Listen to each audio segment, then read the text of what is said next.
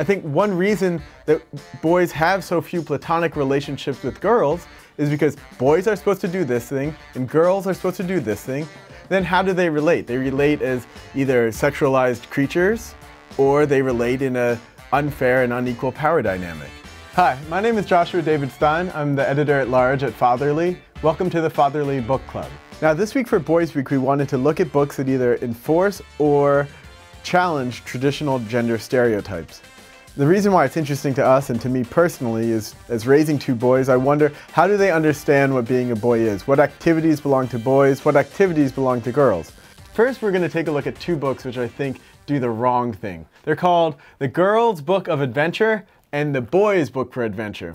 Now, these belong to a genre of books that are either for girls or boys, such as Girls Only, How to Survive Almost Anything. Boys Only, How to Survive Almost Anything.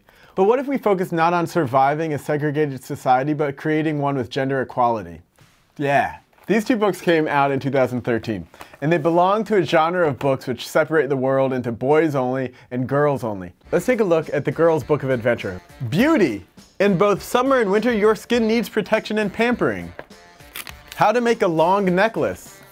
And even, and presuming this is for young girls, how to make a unique harem pants. Now I challenge you to describe to an 11-year-old girl what a harem is and why she has to wear harem pants. Moving on to The Boys' Book of Adventure, well, it appears what's uniquely for boys is things like secret codes, making a bow and having a little kid dressed up as a Native American, and poisonous snakes. And of course that's only for boys because you don't want little girls knowing what a poisonous snake is. By that same token, what really gets my goat is, besides like how to make homemade potpourri, things like herbal and wellness teas, which frankly boys should also know how to make herbal and wellness teas. This whole genre of books is further reinforcing insidious gender stereotypes which are only harming our boys and girls. So what else is out there? Is it all doom and gloom, boys clubs and girls with fairy headdresses? No. There's two books that I want to highlight which I think do a wonderful job. So this isn't the most recent book, it came out in 2015, but I think it's one of the best. It's by a guy named Keith Negley, who came out with an earlier book which I think is wonderful called My Dad Used to Be Cool, which as a dad who used to be cool I really relate to. And it's called Tough Guys, and then parenthetically, Have Feelings Too. This is a book I read my son often, and I think he relates to. It talks about things that I can't talk to him directly, and it's about sensitivity and letting your feelings show. Anyway, it's called Tough Guys, and it's a very simple book. It's great, I would say, for 3 to 5, up to 7. It's not always easy being a tough guy, so you might not think it, but tough guys have feelings too. And the whole book is just about traditionally masculine superheroes and tough guys just feeling. And even like a biker with tattoos staring at a dead squirrel and crying at the sanctity and impermanence of life. And my favorite part is at the end, it really brings it back home to being in bed with your son and just reading him these books.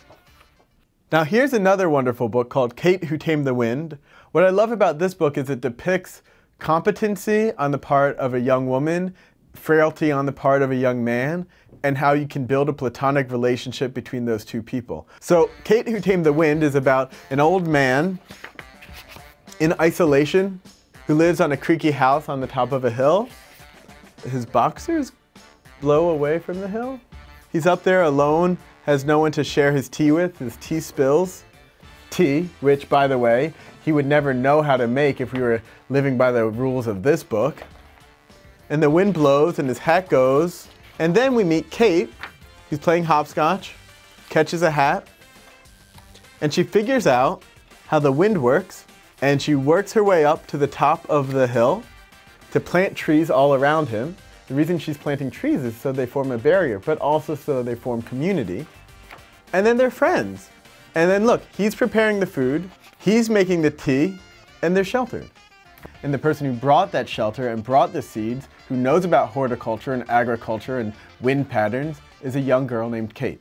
There are books to avoid and there's books to encourage. And these two books are two wonderful books to encourage, to raise not only boys who are in touch with their vulnerability, and not only girls who are encouraged to head into the sciences, but for girls to see that boys can be tough guys, and for boys to see that girls can be competent and are competent and will more than likely save their ass when they get older. So this is a book club, and book clubs are interactive. So what I want you guys to do, if you want, but whatever, I don't care, do it. I'm just uncomfortable saying that I want something and that I'll be hurt if you don't, is to leave comments on books that you think are really great for your little boys and girls, and books that you think further perpetuate negative stereotypes. And I'll meet you back here at the Fatherly Book Club in due time. Good night.